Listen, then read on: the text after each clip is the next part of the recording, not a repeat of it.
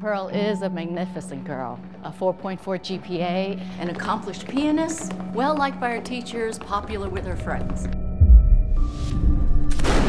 They were fighting. And then Anthony shot Mom. And then he shot himself. I just wanted to offer my condolences. You knew my mom? A long time ago. I was crazy about her.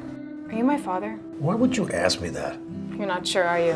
For all I know, she could be your daughter. Look, I don't want you to be that girl's father. To be honest, I don't understand what Helen ever saw in you. Pearl has gone through an incredible trauma. The Winston program would only add to her stress. I am sorry. I don't think you are.